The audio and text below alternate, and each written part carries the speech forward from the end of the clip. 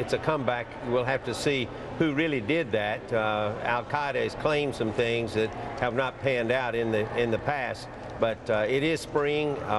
We've thought all along there would be more activity in Iraq and also in Afghanistan and other parts of the world.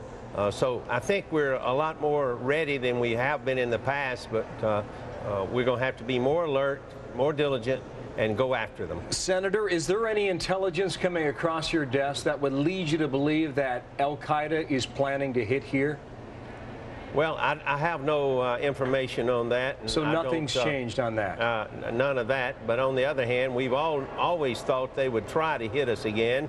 We're an open society. Well, that makes us strong. It also makes us vulnerable. But we're a lot more diligent than we were before September 2001. Senator, in Algeria and Casablanca this week, there are Al-Qaeda groups affiliated with Osama bin Laden now taking credit for some horrific bombings there in Algiers and also in Morocco. Are more groups now taking their cue from Al-Qaeda? Well, obviously so. There are a lot of groups, but you have to think that there's a second wave of leadership in Al-Qaeda. We have crippled a lot of their leadership. We've had them on the run a long time, but new people crop up. There have been a lot of people trained. There are a lot of terrorists that are volunteering, and they have a lot of talent and dedication. So this, I think, is something we have anticipated in the past. Senator, quickly here, I want to get your reaction to this bridge that was blown up yesterday morning in Baghdad, a key bridge connecting a Sunni neighborhood with a Shia neighborhood. Does that suggest an elevation in Iraq, in your view?